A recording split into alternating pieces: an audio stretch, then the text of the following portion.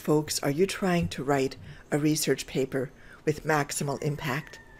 There are 3 pet peeves that you need to successfully avoid in order to make your paper much more attractive and effective. In a sense, these are each the counterpoints of the things that you should positively do to make your research paper attractive. So let's run through this list very fast.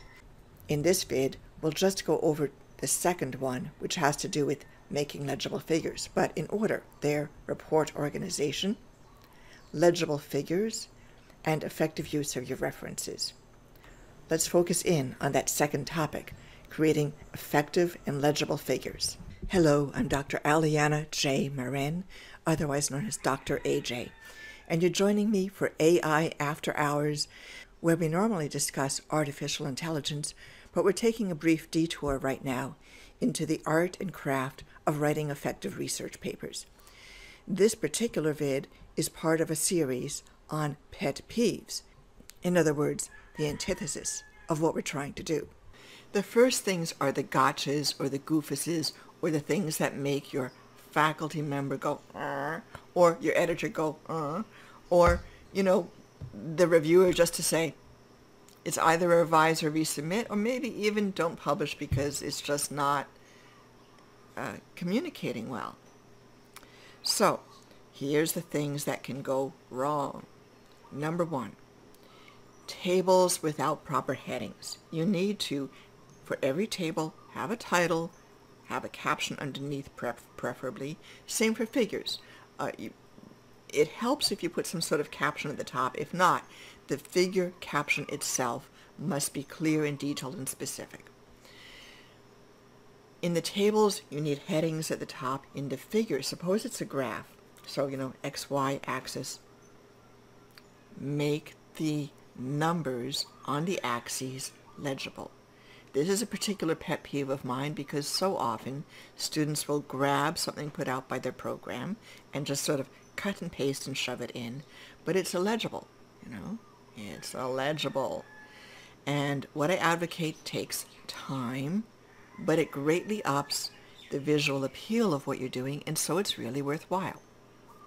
Take your graph, plop it into PowerPoint, smooth out any rough edges. What I often do, and it's time-consuming but very helpful, is I will put a white box with no border covering up the numbers as they exist on the axes, and overwrite, using PowerPoint text boxes, the numbers in a clearer, more distinctive, visually and understandable manner.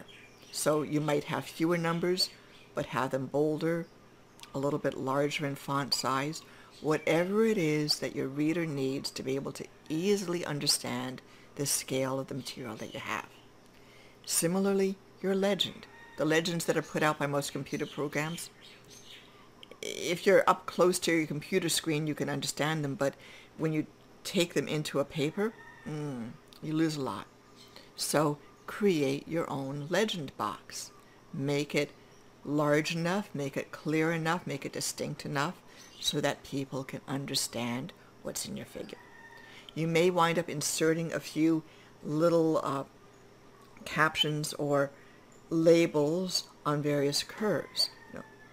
Label, arrow, and indicate what a line or what a curve is all about.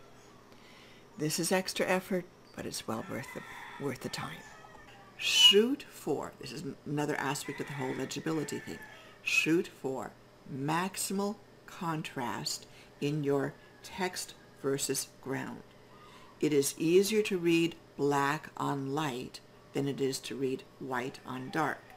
So if you have control over the colors of the text and the ground at all, shoot for very, very light background, even if you have your text in colored boxes.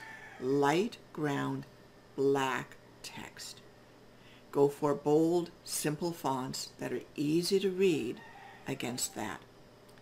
Expand the size of the font as much as you can and still not just trip over the size of whatever boxes you're working with. So let's briefly recap where we are and what we've been doing so far and how it fits into the bigger context. You're in AI After Hours with Dr. AJ, Except lately, this hasn't been AI, it's been how to write a research paper. You're in one of a series of vids on pet peeves, which are the antithesis of what we're trying to achieve. We've been focusing in this vid on how to create legible figures. This is one of a set of vids. The previous ones have dealt with organization. And then also after this vid on figure legibility, we're going to have some material coming up on crafting and correctly citing a good set of references. That'll be ultra important, so look for that one. Thanks for joining me. It's Dr. AJ. We'll see you soon.